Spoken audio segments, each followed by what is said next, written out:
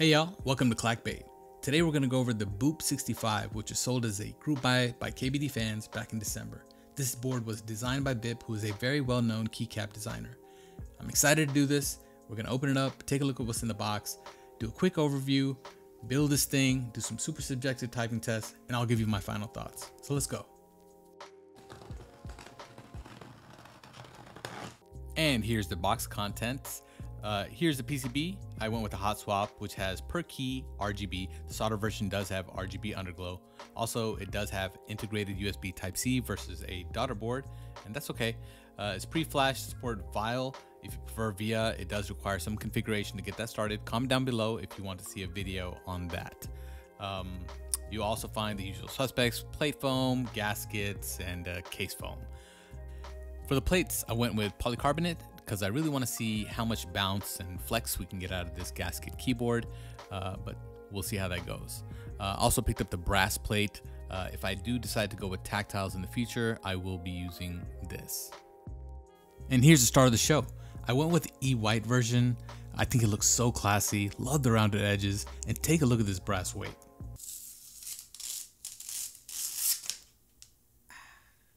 So let's take a closer look at the case. This is a 65% keyboard, which gives you the arrow keys and a right blocker here to separate that from the bottom mods. And I really think Biip did a great job on the design of this keyboard. Love this rounded edge on the side. It gives you something to hold and kind of move around your desk. Really think it's a great touch. The one thing I will say though, I think they could have done a better job at this transition because you can see the line from top to the sides. This is a screwless case design, so at top you do have 8 different screws you can take off to get to the inside of the keyboard. Underneath the keyboard you won't find any screws, so I think that looks really clean. This is also a 7-degree typing angle, so I find it to be pretty comfortable to type on. I have other boards that are 7 degrees, no problems. Now the star of the show really is the back side of the keyboard. These steps look awesome. I think it gives it a really cool retro vibe, and when the light hits it right, it just gives it a good look. The brass weight is awesome. I love the way it spells out Boop. I think it looks really cool, and with the E-white, it pops and it looks phenomenal. Let's see how it feels to type on. Let's see how it sounds. Let's start the build.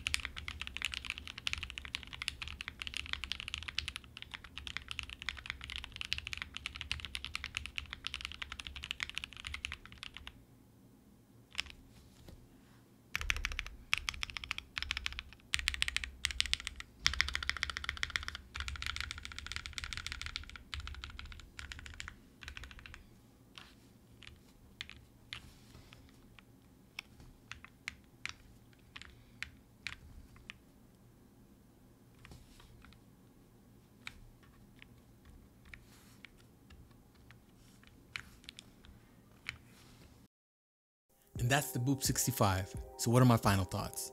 I think this keyboard looks phenomenal. It has a really cool retro vibe to it. I love the fact that it doesn't have any screws showing at the bottom. I love the rounded edges. Overall, great aesthetic to the keyboard. From a typing perspective, I think it's a little stiff, especially being a gasket keyboard. I'm not saying it's tray mount stiff, but it is stiff. But jump into Biip's Discord community. They got some really cool people in there that have some great ways to modify this to add a little bit more flex. I've done a couple things like add polyfill instead of the case foam, and I am going to do the Tempest mod just to bring a little bit more sound out from these switches. Overall though, like I said, great keyboard. If you find some extras, especially in this E-White, go for it. Appreciate y'all joining me. It's a new channel. Please like and subscribe. My next video is going to be on the Mr. Suit by Owl Labs. That's going to be pretty exciting. So subscribe so you can follow the channel. Once again, I appreciate y'all. Peace.